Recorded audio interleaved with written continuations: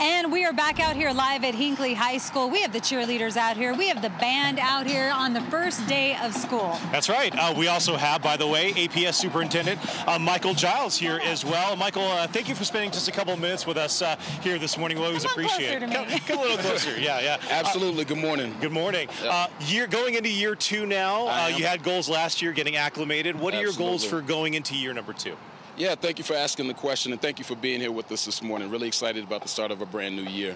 As you said, last year I took a lot of time getting into the community, talking to our constituents, to our students, our educators, and finding out what do we want to be as we move into our new future. And I heard a lot from the community. Use that data to craft what we're calling our new strategic plan, Destination APS. You may remember I talked about APS being a destination district, and that's what we're moving towards.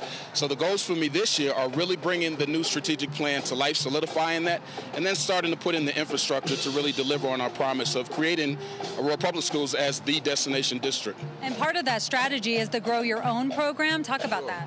So one of the key strategies in the new strategic plan is going to be around quality talent. And so we're talking about recruitment, we're talking about hiring, and we're talking about retention of educators. And one of the other strategies is growing our own, because we know that sometimes the recruitment effort isn't always as effective. And so how do we create a system within our own institution where we're growing students to become educators, or we're bringing in family members as paras and then becoming educators? So right now we have some things going on across the district that have proven effective, but in our new strategic plan we want to be more concerted in our effort and allocate more resources to really streamline that at an earlier age, at an earlier point, so that we secure educators that are going to stay with us for the long haul. And Superintendent, you talked about the goals just now. You also have a teacher shortage. You're also trying to get more teachers in here, as we mentioned. Talk about this bond issue. Yeah. How needed is it to reach those goals and to really to solidify APS here? Yeah, that's extremely important. First of all, I really appreciate the board for approving the bond proposal that will go on the ballot here in November.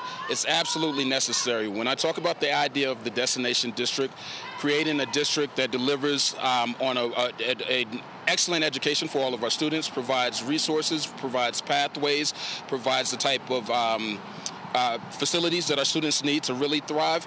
This bond measure is going to be extremely important so that we can update our facilities, so that we can expand upon facilities, so that we have more CTE opportunities in our schools, not only in the high schools, but in the middle, and also moving down to our elementary schools. We're also thinking about building, or not even thinking about, we're planning to build a new P-TECH pathway in the northwest area that partners right along with our health industry that's right there.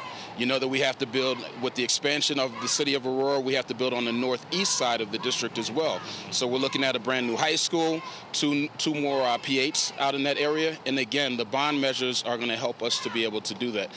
Also, it will free up some money so that we can begin to compensate our educators too, because you know that will always be an issue.